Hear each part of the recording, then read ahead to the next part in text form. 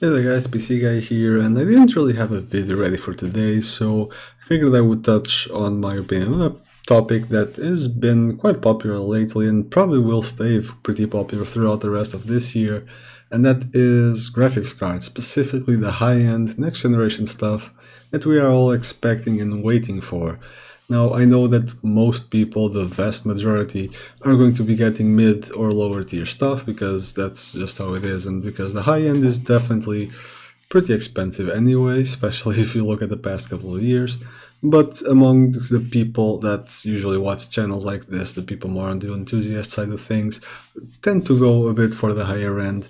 So that's what I'm also be talking about, the Ampere generation from Nvidia that's supposed to be coming out later this year, as well as the so-called big Navi from AMD that is also supposed to be coming out sometime this year, this time actually confirmed by Lisa Su at CES. Not even going to mention Intel because there's not much of a point in that. We only have any sort of news about DG1, and at this point their DG1 is basically a glorified integrated graphics that's not integrated. So not really much to talk about there. And some of those leaks might be true, some might not, some of them I have no trouble believing, others I find way too good to be true. This is not so much about the specifics of those leaks and the specifications that they try to detail or promise. It's more about what I expect realistically, what do I really think will happen based on both recent history and where each company stands right now. Now, I don't consider myself a fanboy of either of those companies, so I try to be as unbiased as possible while still being hopeful in what I myself perceive to be the best possible scenario. So let's start with AMD. AMD, because that's the one that we have been hearing about for a lot longer and a lot more rumors have evolved and appeared and been forgotten. And in any case, let's start with the easiest one. The listings that we saw at the EEC, they don't mean that the graphics card is coming anywhere in the near future. It doesn't even mean that it exists. Now, we do know that it exists because Lisa confirmed it on the CES interview and that it would come this year, but the listings themselves mean nothing. The 5950 XT number, name, that means nothing. It's just a placeholder in case it launches. Companies do that all the time, so that's nothing to go on about. In any case, we know it exists, and I personally think it would make more sense if it is called the RX 6000 something, because it's going to be featuring RDNA 2, so it would make sense if it would be the 6000 series and not the 5000. Now, as far as the performance, again, no official things. There's leaks out there that the die is going to be twice as big as the 5700 XT, blah blah blah. That does not really mean a whole lot because we don't know exactly what that entails. Even if the die is twice as big, that does not make it twice as powerful because it does not scale perfectly linearly like that. There's rumors it would be 30% faster than 2080 Ti. Maybe, maybe not. I hope so, but we have no proof of that, nowhere to go on. And there's a detail that we also really have no actual knowledge about, which is ray tracing. RDNA 2 cards are supposed, or at least they have been heavily implied, to have hardware level solutions for ray tracing. So if those hardware solutions are there, how much space will they actually take on the die? And how is that going to affect the performance of the traditional rasterization that is used in most games these days instead of ray tracing? So it could take a chunk of that supposed twice as big die to have the ray tracing cores. They're not going to be called RT cores because that's Nvidia's thing, but those, well, that die space, let's call it then, is going to be taken by whatever ray tracing acceleration hardware they have there, so we can pretty much assume that the 100% die increase, supposed, might not really be all for traditional rasterization. There's also rumors floating about it's going to be using HBM2 memory and this and that. Also, again, no specific information, nothing really is known. And for actual specifics, we obviously will have to wait for an actual official announcement to see what pans out. However, I am hopeful and I'm pretty confident that they will beat or very closely beat the 2080 Ti. Will Nvidia have an answer for that? I'll discuss that in just a second when I'm talking about Nvidia's prospects for the future. In the meantime, I do hope it does come out soon. It would be pretty great for AMD to take the crown as well on the GPU department as well. And I don't say this because I want to see AMD on top of everything. I say this because Nvidia has had no competition for a very long time. And as we are seeing now at the budget segment with the 2060 price drops, for example, or on the CPU segment with the Intel slashing prices left, right, and center, competition is essential for us as consumers to get a good deal, and we are just being extremely milked right now with graphics cards on the high end, so having competition there would be beneficial for everyone. Even if you're an Nvidia fan, it would be great if AMD was on top because you'd get your cards cheaper. So there's that. As far as Nvidia goes, and I'm going to detail what I think about Nvidia's products and when they're going to come out and that sort of stuff before I actually compare the two and tell you what I really think is going to be happening in the end. Nvidia has been, well, sitting on its Ampere generation. It is in no rush to launch it. However, they are supposed to be launching this year towards the end of the year. So yeah, they're going to be on the 7nm process, so that's going to be a very big improvement right there. And as you guys know, if you follow this sort of topics, they've been under fire for the last couple of years because of the poor performance improvement from the previous generation to this current one. And well, the pricing really did never really come down after the mining bubble. If anything, it even went up after that. So we are kind of still paying premium for features that are barely useful. Ray tracing, they say ray tracing is the future, and I do believe that, but the hardware is not there quite yet. So we are basically paying to be beta testers on this basically early adoption hardware. This increase from, for example, the 1080 Ti to the 2080 Ti, if my memory does not fail me, it was around the 30-ish%. So that's nothing to write home about when the price also increased by almost double, if not, yeah, pretty much almost double. So yeah, that's really nothing to write home about. Now, the 1080 Ti was a bit of an outlier. It gave a bigger performance increase than most things before in generational leaps. So yeah, it was a bit of an outlier. However, then they should just not have charged as much for the 2080 Ti, but yeah, that's a bit besides the point here. In any case, the 30,000 well, that's still a few years away, the 30,000 series, but the 3000 series should be coming later in the year. And there have been leaks, obviously. There was one just this week that, well, I'm not really going to focus on that, but they are supposed to have 50% increased performance, 50% increased power efficiency, be, I don't know how much better at ray tracing, all of this at the same time, and at the same time also being cheaper at the high end. That's not going to happen. Not all of that is going to be true at the same time. That's just a massive hype train that they're trying to build with putting information like this out there. So don't really put your eggs there. I do believe that they might be cheaper, mostly because of AMD creeping up at the high end like they seem to be. That part I do believe. However, the actual numbers of how much better it's going to be, that remains to be seen. I think the performance increase they mentioned might be on the ray tracing department. I do get it that they are moving to 7nm and that's going to give them a lot more efficiency and all that sort of stuff, but that's a very big leap that those numbers are giving us to actually be true from such a move. Before the 3000 series though, there is the matter of the 2080 Ti Super that has been rumored for so long. I think that it probably does exist, but there is no reason for them to launch it right now.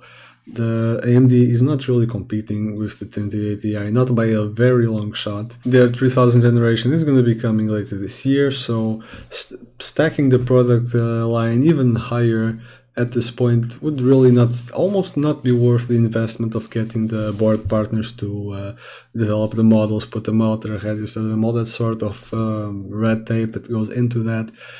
Probably not really worth it unless they really have to. Now, if AMD were to release the 59, well, let's call it the 5950 XT just for convenience sake. If they're going to release that anytime soon, let's say in the next 2-3 months, Nvidia probably would put out the 2080 Ti Super. I'm sure they have it ready to ship. They would probably put it out pretty quickly just to retain the crown for those 6 months and keep people focused on Nvidia being the best. So yeah, otherwise I don't think they will release it at all if they don't have to. I mean, what's the audience for that really? Most of the people that buy cards at that range know that Ampere is coming this year, most likely, almost certainly, let's say. They're not going to shell out however much they're going to charge for that, which will probably be at least the same or more than the current 2080 Ti prices for a card that's going to be outdated in 6 to 7 to 8 months. So it would not sell a whole lot. I mean, people with a lot of money to burn might, most people definitely will not. For starters, and this might be an unpopular opinion with a lot of people because the hype train is very high for AMD right now, but I do think Nvidia will keep the crown, at least for this generation, and after that, I mean, who knows, tech moves very fast, so who knows what the future will bring in the generation after. But on this current generation that will be launching 2020/21, I do think Nvidia will retain the crown for performance for, well, a few reasons that I'll just, well, it's mostly because look at AMD, how they are right now with their highest end card, the 5700 XT.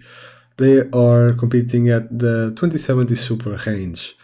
To compete with the 2080 Ti, they would have to, well, the big Navi will compete with that, but it's already a very big of a leap that they have to do in one go, and I don't doubt that they can do it. However, you have to consider that Nvidia is getting the 2080 Ti's results that it has on its current, is it 12 or 14 nanometers, something like that, node, and they are also going to be moving to 7. That's going to give them a whole lot of breathing room in terms of power efficiency and just overall performance on that node.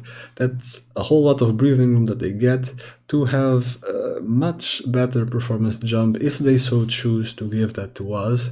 I do not doubt that it technically can. The question is, do they think they have to in order to stay on top and to still be impressive and have people upgrade? So I do think that we will see quite a performance jump this generation. Whether that will be rasterization or more focus on the ray tracing side remains to be seen. I personally hope that ray tracing does get quite a performance increase, something like a stable 100 FPS at 1440p or something would be something I would really look forward to in AAA games. I don't think they will get to like the 144 Hz 1440p, for example. They might get to the stable 60 at 4K, things like that. In any case, I just hope that they don't leave the rasterization part behind, because, well, higher resolutions are getting more and more popular, refresh rates are becoming more and more important for a lot of people. Look at the consoles, for example, they're all advertising higher refresh rates and stuff like that. So definitely something that I would like to see a bit more improved than last generational leap, to push those frame rates up, push those resolutions up. TVs are getting bigger, screens are getting bigger, high resolutions are getting more popular, so it definitely is important. And, well, we all know that mostly in game development, the optimization is kind of lazy, so if the graphics cards aren't up to par, you just won't be able to get great results with, well, bit worse graphics cards, because they'll just optimize the bare minimum and just hope your hardware does the rest. And that's my take on the matter. I think, honestly, in the end, Nvidia will hold the crown. Might change next generation. We know how it went with Ryzen. The first generation Ryzen was good, like Navi 1 was good. It was a good architecture, good GPUs, great price performance at the budget, much like the Ryzen generation was great price performance at the CPU budget levels that they were when they came out. Second generation Ryzen started almost reaching parity on some points, however, it was also still about the price performance ratio. although with more performance there and almost reaching parity or even surpassing Intel on the mid-range. And that's what I think RDNA 2 is going to be. It's going to be competing strongly at every level and falling perhaps just a little bit short at the top end. I think they will be just a bit like this close to being as fast as the 3080 Ti. I think they'll be like 10% behind or something. I'm just throwing numbers. I have no data. I have no inside sources or anything. This is what I'm thinking will happen based on how it happened with the CPUs and based where each company stands today. So that is what I think. And then the generation after that, then we'll have to see. We'll have to see how Nvidia will adapt to 7nm. We'll have to see what tricks they have up their sleeve, how far they are in development, and what their architecture brings. There have been talks about multi-die GPUs, stuff like that. We'll have to see if that actually comes to pass or not. And same thing goes for AMD. We'll see how RDNA 3, which I'm guessing is how it's going to be called, how efficient and how good it is. Well, obviously still have to see how RDNA 2 is. But in any case, yeah, I do think that they need one more generation to achieve true parity with Nvidia and the high-end GPU market. And after that, who knows? It's still a long time from that. In the meantime, I think they will launch the 5950 XT before Nvidia launches any Ampere cards. I think they might take the crown for a while. And, well, there's the possibility Nvidia will launch the Ti Super for the 2080. I somewhat doubt it. It's kind of a double-edged sword. Sooner Nvidia, AMD launches their card, the longer they can profit from being the top dog, let's say, before Nvidia takes the crown again. The more money they get, the more mindshare they get, all that sort of good stuff. However, the earlier they launch it, the more likely Nvidia will be to launch the 2080 Ti Super that they probably have in their hands to throw out there. And, well, the later it is, then the closer it is to the Ampere launch and the less profitable it is for Nvidia to do that, other than the bragging rights kind of thing. So yeah, it's a bit of a choice. Am I longer on top, or do I have more chances to actually stay on top for a while? So yeah, they have that kind of mind games to play with, which they seem to enjoy doing that. Let me know what you guys think of the GPU market in 2020. I am personally very excited for the competition. Like I said, everyone benefits, especially us, mostly us. Definitely. The prices probably go down, the performance leaps per generation will probably go up, and I am personally itching for an upgrade. So I do hope Ampere comes out soon, and if AMD is better than that, then I do hope AMD will come out soon. Let's see which of those companies prove me wrong. Leave a like and a comment on this video telling me your opinion, and if you like this sort of commentary. I know it's not a lot of facts. I don't give you guys a lot of charts. It's a lot of talking head kind of thing. You have to stare at this for a long while, which is a bit of a disadvantage, I guess. But in any case, I would love for you guys to tell me what you think of this type of videos, if you enjoy them, what do you think should get changed, and how to improve on them. And also, obviously, on the content, on the commentary. Like I said, I have no inside sources, not really part of a lot of those insider circles like a lot of other bigger YouTubers might be, so yeah, I kind of have to wing it with mostly opinion pieces, I suppose. In any case, if you'd like to help our channel grow in the future and actually have access to things like this, to be able to talk about them better and try them out better, consider subscribing. It would really be appreciated, and that's really what we need to grow right now. That is the main thing, the most important thing. And, well, feel free to check our other content, because there might be something else that you like. This has been EthicPC Guy. I'll see you guys in the next time, and, well, let's keep our hopes up for the GPU market.